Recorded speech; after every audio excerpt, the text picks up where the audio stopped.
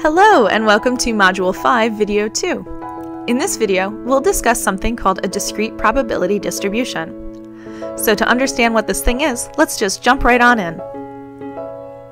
Some terminology. First, a random variable is discrete if its possible values can be listed.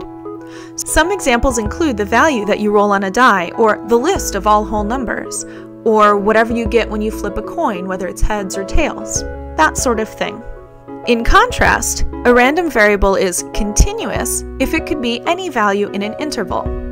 So for example, this could be time or height. Now, we've seen these words before, discrete and continuous, back in Module 1 when we classified different types of data. As we saw when we made graphs, we had to treat discrete values a little bit differently from continuous values, and that's going to be the same in terms of probability. Module 5 is going to talk primarily about discrete probabilities, and then in Module 6, we'll discuss some types of continuous probabilities.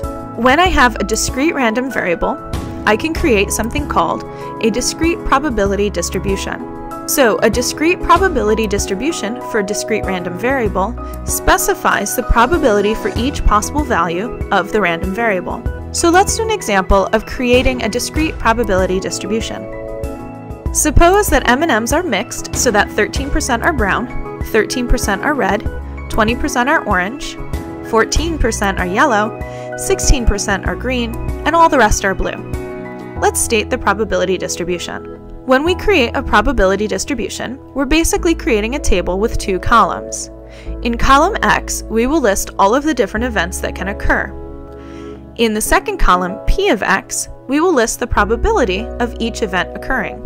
In this example, the events are the different colors of the M&Ms. So you can list the colors in any order. I'm just going to list them in the order that they came. So the first color is brown, followed by red, orange, yellow, green, and blue. Then we can use the percentages that we were given to help us find the probabilities. Since 13% of the M&Ms are brown, that means that the probability of finding a brown M&M is 0.13. Since 13% of the M&Ms are red, the probability that an M&M is red is also 0.13. And we can continue down the list. Since 20% of the M&Ms are orange, the probability of orange is 0.20. And since 14% are yellow, the probability of yellow is 0.14. And since 16% are green, the probability of a green M&M is 0.16. When we get to the end of our list, however, we're stuck with blue because we weren't told the percentage of M&Ms that were blue. However, we can find it. Since these are the only colors of M&Ms, we know that these percentages have to add up to be 100%. So the first thing I'm going to do is add up all of the percentages we know. So I'll add up 0.13 plus 0.13 plus 0.20 plus 0.14 plus 0.16, and that will give me a 0.76, or 76%. To find the ratio of M&Ms that are blue, all I have to do then is to subtract that 0.76 from 1. This is like subtracting 76% from 100%. And I end up with a 0.24, or 24%. So the probability that an M&M is blue is 0.24. And that's how you can create a probability distribution. Here's a note.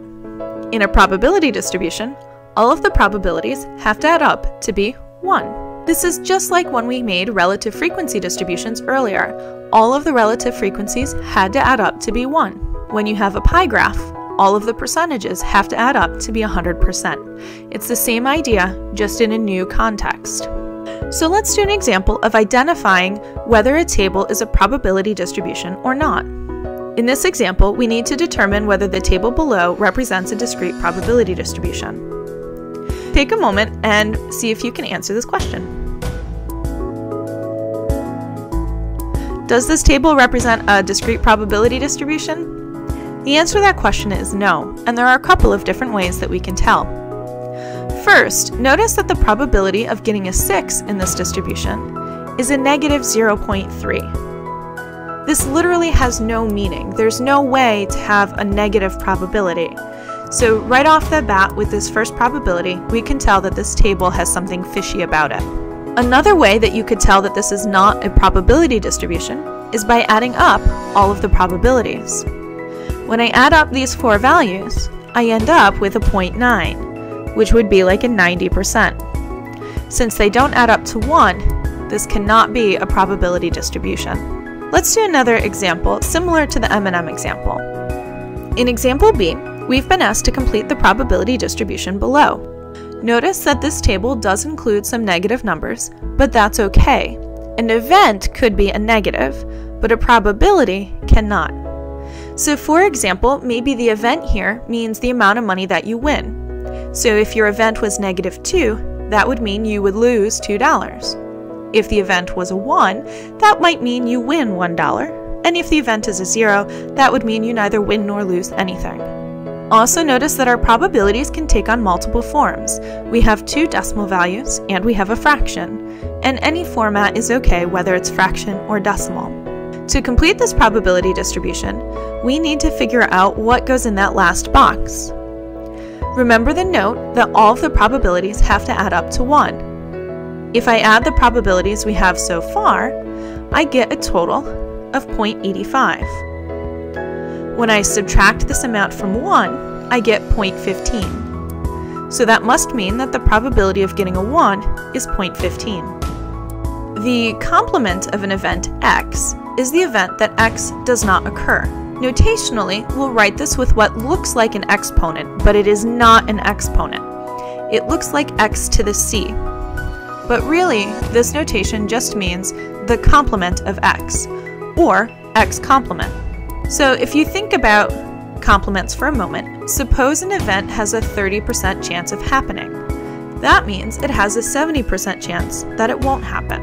You can find the probability of a complement by just subtracting the probability of the event from 1. In other words, the probability of the complement of x is the same as 1 minus the probability of x. Let's do an example. Suppose you have an incomplete deck of 45 playing cards. You know that there are all 13 diamonds, but that you only have 10 cards with hearts on them. Let's find each of the following probabilities. So for part A, to determine the probability that I will draw a card that has a heart on it, I'm going to take the number of hearts, or 10, and divide that by the number of cards in this incomplete deck, or divide it by 45. Since we weren't told how to express our answer, we could give it as either a fraction in simplest form, or as a decimal. I chose to go with a decimal on this one, so when I divided 10 by 45, I wound up with a repeating decimal of 0.2. Notice that I'm using the line on top of the 2 to indicate that the 2 is going to repeat. For part B, we've been asked to find the probability of drawing the complement of a heart. In other words, drawing a card that is not a heart.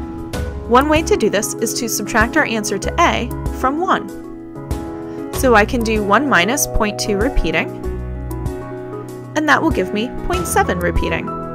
Another way that I could have determined this probability would be 1 minus 10 over 45, and that would give me a 35 over 45, which would end up being the same thing, 0.7 repeating. For part C, we need to determine the probability of a red card. Since there are 10 hearts and 13 diamonds, we can add these values together and get 23. This means there are 23 red cards in this deck. So I'll put 23 in the numerator and 45 in the denominator since there are 45 cards. When I divide this out, I end up with 0.51, with the 1 repeating. To find the probability of drawing a black card, now I need to figure out how many black cards are in the deck. So one way to do that is to take the total number of cards and subtract the number of red cards. So 45 minus 23 will give me 22. So the probability of a black card is 22 out of 45, which when I turn into a decimal will give me 0.4 with a repeating 8. Another way that I could have figured out the answer to part D is by subtracting my answer to part C from 1. In other words, if I did 1 minus 0.5 repeating 1s, I would end up with 0.4 repeating 8s. Or 1 minus 23 45ths would give me 22 45ths. This concludes our video on discrete probability distributions. In our next video, we'll be discussing some compound events and two-way tables. In other words, ways that we can combine two or more events together. Thanks for watching and have an awesome day!